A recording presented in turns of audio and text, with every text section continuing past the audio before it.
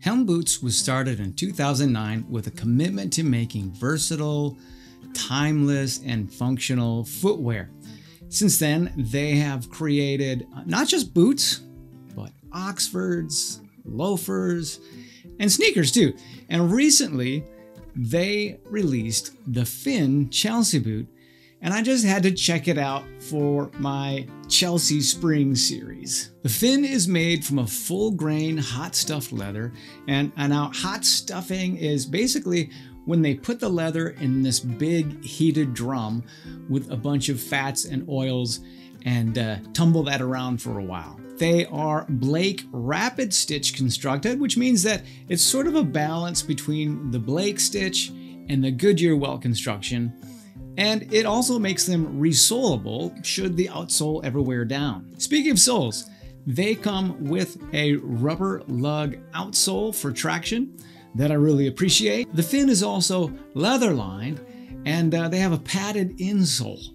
They also come with a reinforced pull tab on the back. Now, just like Nike has a signature swoosh on all of their shoes, Helm Footwear has a white rubber midsole, and it makes these boots identifiable by that signature white stripe. Lastly, according to Helm's website, these boots are made in Brazil by master bootmakers. So are the Helm Finn Chelsea boots worthy of a spot in your closet? I know that our closets sometimes get rather full, and are these worth a spot? Well, we're going to get into that as we look at the good, the bad, and the bottom line. By the way, if you're new here, I'm Lee, and I review products from lifestyle brands to help you make more informed decisions when spending your hard-earned dollars. If that sounds helpful to you, then go ahead and tap that subscribe button so you won't miss another review. All right, let's start with the good of the Helm Finn Chelsea boot. Right off the bat, the experience of buying from Helm is one of the most frustration-free experiences of buying from any other website.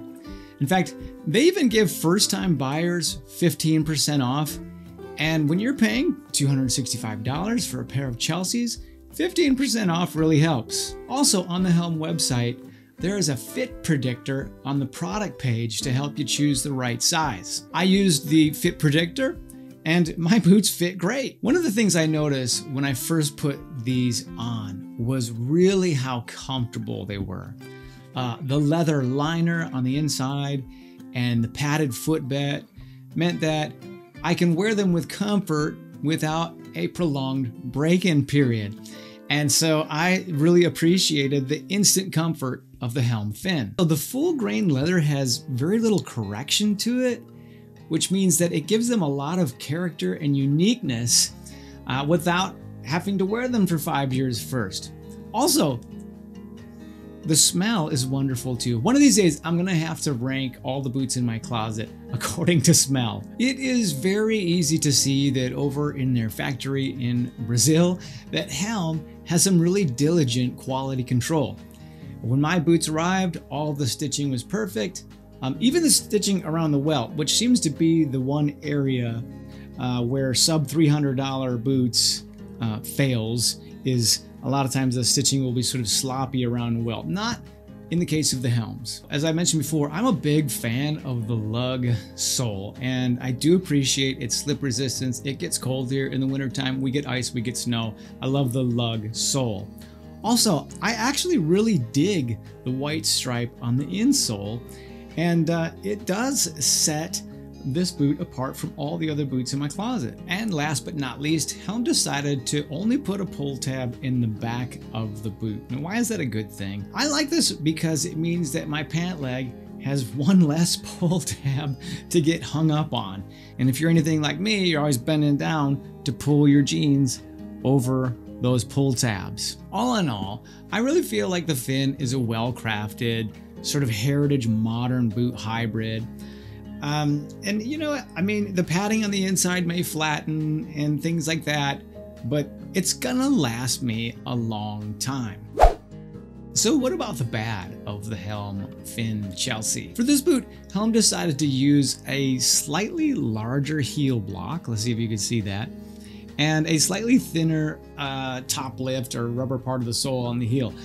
And I think maybe I would have reversed that, giving it a little more cushion and wear resistance to that heel. Time will tell. Now, I have a friend that has been wearing Helms for years on the regular, and he's never worn through that. So hopefully my experience will be the same. And the other thing in the bad column is really completely subjective. You know, if you go to the Reddit forums, you might hear people complain about creasing.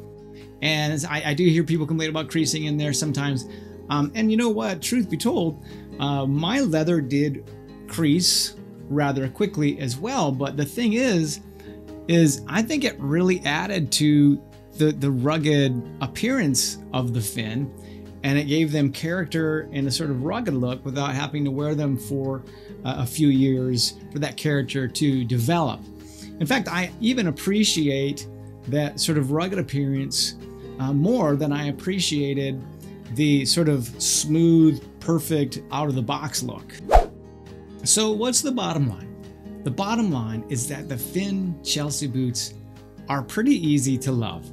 They're immediately comfortable, they're well crafted, they're made of great material, they're great looking, and you know what? They're just gonna get better looking with age. These boots, like I said, are probably gonna be wearable for a very long time. I want to thank Helm for providing these boots for review.